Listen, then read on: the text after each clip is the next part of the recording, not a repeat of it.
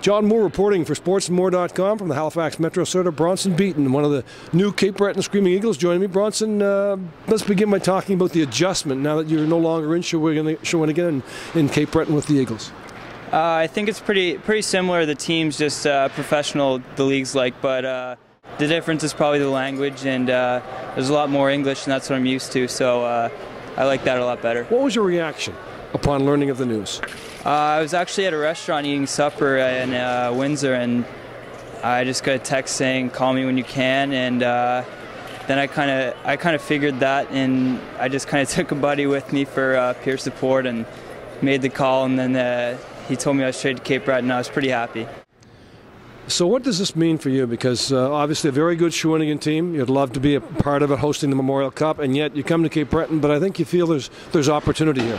Yeah, I mean, going from an older team, and I was the youngest guy on the team, so I guess ice time was limited, and I knew that if I stayed there, ice time would be even more limited with the building they're going to do at the trade deadline. But coming to Cape Breton's a good thing for me, I think, because rebuilding, and I hope to be a big part of that.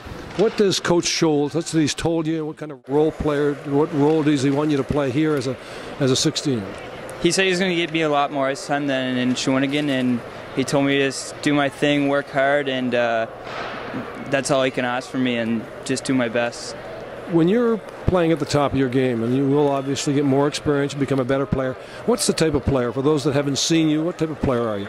I'm a pretty offensive player. I like to create a lot of offense. I'm good in both ends, I guess, but offense is what I'm better at, I guess. Well, Bronson's blessed with some offensive skill and that stuff, although there's work to be done in his overall game, but he has a gift he has great solid hands, a decent skater as well. So we put him in situations, he's playing with Cole Murphy from here and Raphael Corriveau, and I got to be honest, they've been one of our better lines the last 5-6 games, so we're just happy to have them. There's a lot of talent there, and they follow the plan that we set out for them.